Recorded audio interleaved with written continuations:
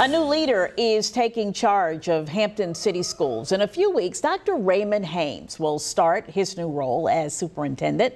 He's a familiar face for the division, starting his career in Hampton 28 years ago. Today, he sat down with Allison Bazzle to share his plans. She joins us in the studio now, and Allison, Haynes is starting July 1st.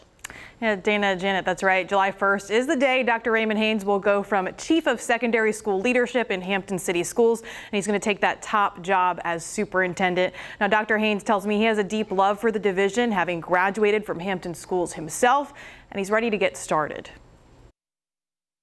The search is over. After reviewing 27 applicants and 6 finalists, Hampton School Board members unanimously approved Dr. Raymond Haynes to take over as superintendent. So I'm looking forward to jumping in and leading our school division to the next level. Board members chose one of their own, Dr. Haynes. He started with the division 28 years ago, working as a principal for all grade levels and in central leadership, but his roots with the city go much deeper. I was born and raised here in the city of Hampton, graduate of Hampton Public Schools. In his new role, Dr. Haynes wants to keep expanding the academies of Hampton system, which are career-focused learning communities for all high school students. We're saying that by the time you walk across the stage, we're going to graduate you in terms of the portrait of a Hampton graduate with these characteristics. School systems across the country are facing teacher shortages. In May, Hampton School Division leaders estimated 300 instructional vacancies during this upcoming school year. Dr. Haynes says they have high school programs to grow educators and also look to motivate other staff to take teaching spots. We're offering scholarships in hopes that they return back to us and choose Hampton to be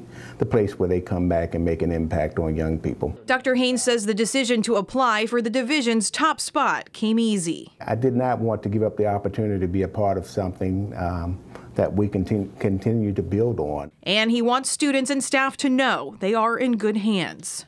We talk about making certain that we have our young people prepared for college, career, and life. And Dr. Haynes is taking over for Superintendent Dr. Jeffrey Smith, who's retiring after 8 years in the position.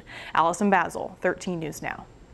Thanks so much, Allison. 3 other Hampton Roads school divisions are looking for their new leaders as well. Newport News Public Schools, Gloucester County Schools, and Virginia Beach City Public Schools.